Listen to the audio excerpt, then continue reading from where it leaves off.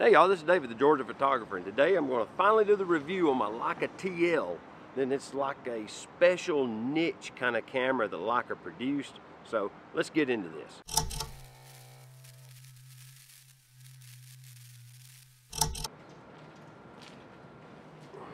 Okay, so what I've done is I've come on a little photo walk with it as well. This camera is kind of special in that Leica kind of moved away from their usual mode of manufacturing cameras.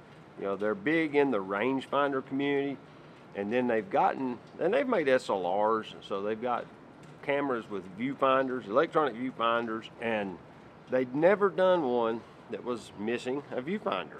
No viewfinder on this camera whatsoever. This camera is really interesting in that it has basically an on-off toggle switch. It has a shutter button in the toggle switch. It has a video record button because it does video.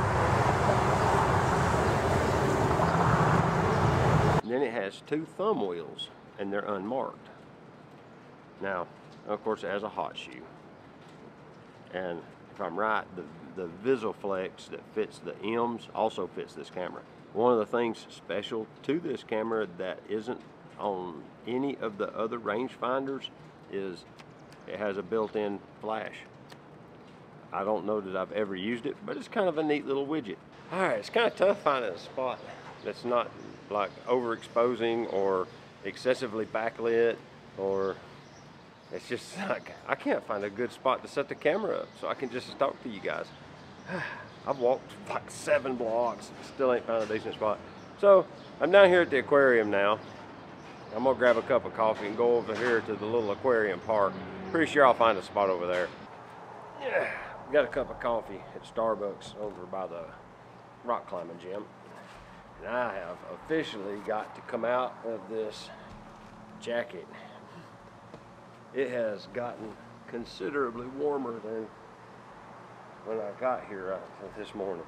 Like, it's warmed up a lot.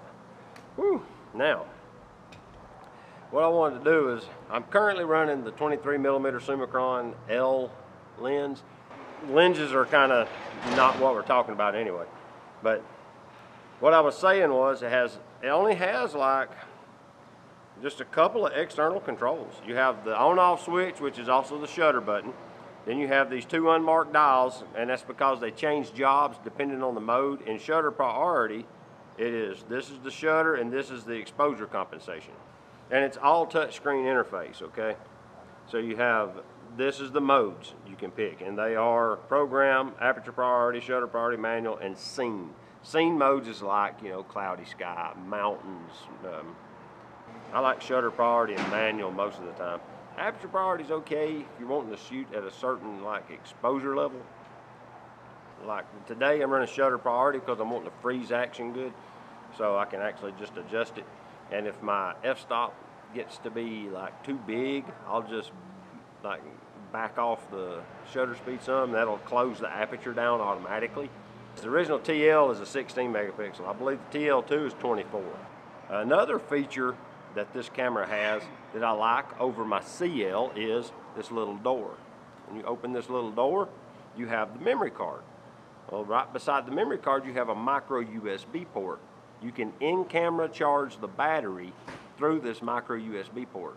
That's a big deal to me because on the CL, I don't have any USB ports whatsoever. So you have to take the charger if you travel to charge batteries at night or whatever. But with this one, I can charge in the truck while I'm driving, or, you know, I can in-camera charge. Maybe say we're going to eat lunch somewhere, and I'm down to 1 battery, and I want to top one off while we're eating lunch. I can stick that dead battery in it, plug in the USB cable in the truck, let it be charging while we're eating, and put a significant amount of charge in it.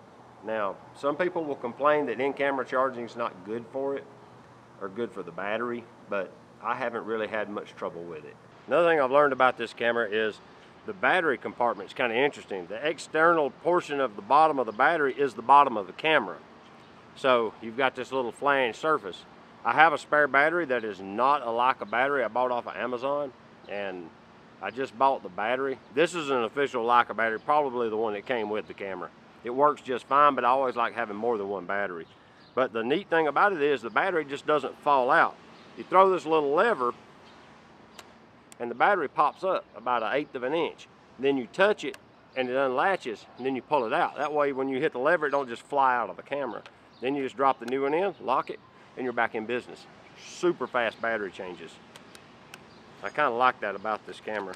It's really simple on the batteries. But the part about this camera that really makes it cool is the interface. It's all touchscreen. Well, other than these 2 or 3 rudimentary dials on the top. But you have 3 buttons on the side, and then you have the main touchscreen body itself. To review photos, you slide down from the top, and it brings up the photos you took. I just took this photo of this couple. They were right here doing selfies, and we come to a mutual agreement. I'd take one with their phone if they'd let me take one with my camera. But yeah, and then you swipe through them just like any traditional touch screen operated device. It's the same type of operation. And then you can do some stuff with the photos over here. There's a few options. And then you swipe down again, goes back to the camera. If you want full screen display, the little sidebar, you swipe across it and it takes it away and you get a full screen display. If you want the options on the side, then you just swipe back this way, brings them back. If you swipe down from the top, it locks those buttons out so that you don't inadvertently touch one of those functions at some point and do something.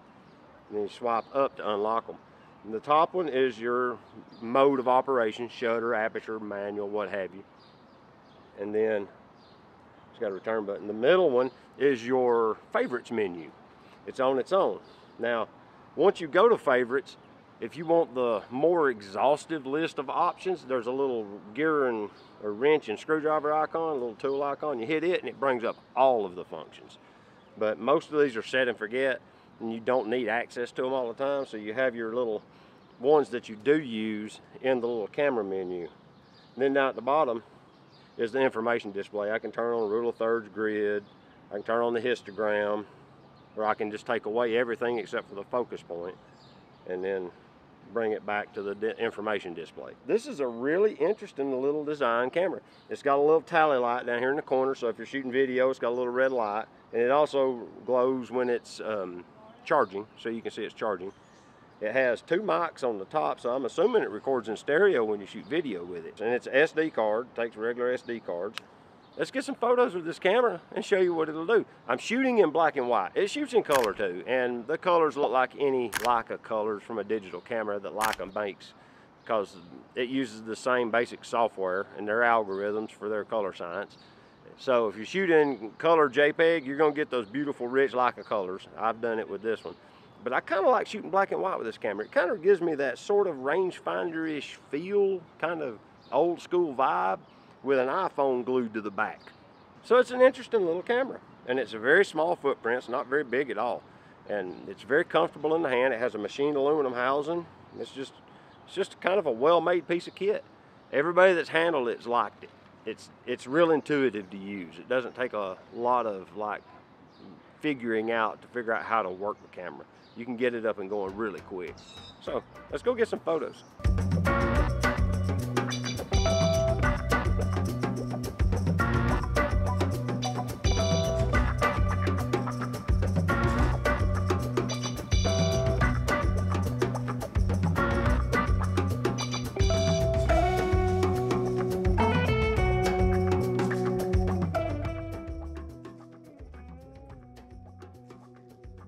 So why am I going to sell it? Because it's got 2 fatal flaws. One is the lack of an EVF. The camera is real easy to use, other than in bright light, I can't see the screen well, and with my reading glasses, kind of necessity, I'm constantly seeing, I'm crunching my neck back to look through the readers to see the display.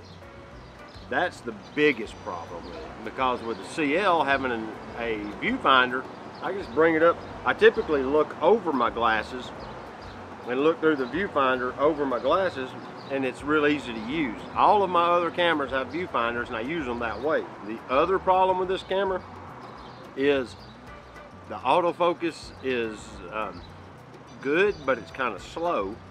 So if you want to like get a action shot, I kind of normally will pre-focus on the ground near where I expect the action to happen, and then I'll half press the shutter and hold that focus, and then recompose and wait for like the person to run through the frame or whatever and grab the action that way. You know, when you use manual glass, the lack of an EVF or a button to initiate focus magnification so I can get in and detail my focus is the next gripe. Yeah, you can focus it on the back and see on the screen what you're getting. Problem is that I can't really tell if I'm sharp in focus or not. And typically, unless I'm stopped down to like f8, I'm not. I kind of miss focus pretty regular at large apertures. Without focus magnification, and peaking enabled makes it a lot easier still, but at least with magnification I can see if it's sharp. I can zoom in basically on a section of the frame and get it, but I can't do that with this camera. That's why you see me using this little 23mm Summicron. So I'm about to box up a bunch of stuff like Phil did and probably send it up to Roberts. I'm going to start that conversation with them once I gather up all the stuff, because I've got a different camera that I want, and I'm going to basically liquidate this little guy and turn it into the other camera that I am wanting. That's the only two real problems with this little camera for me. Now, if you've got good eyes, or if you don't have to look through bifocal readers to see your display, you know, and you can just hold it up and shoot, it's a great camera. It's a great camera for someone who's wanting something more than their smartphone, but is driven like their smartphone, if that makes sense.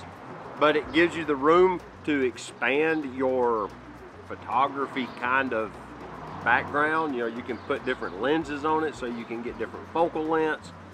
You know, if you want to shoot super wide, telephoto, what have you, it gives you that option. And it's great for like just daily life snapshots. It works really great for that. Plus that whole pop-up flash allows you to get, you know, family photos, the birthday pictures kind of stuff, you know. It's good for stuff like that. It's a great little camera for just general purpose photography around your world, documenting your life around you.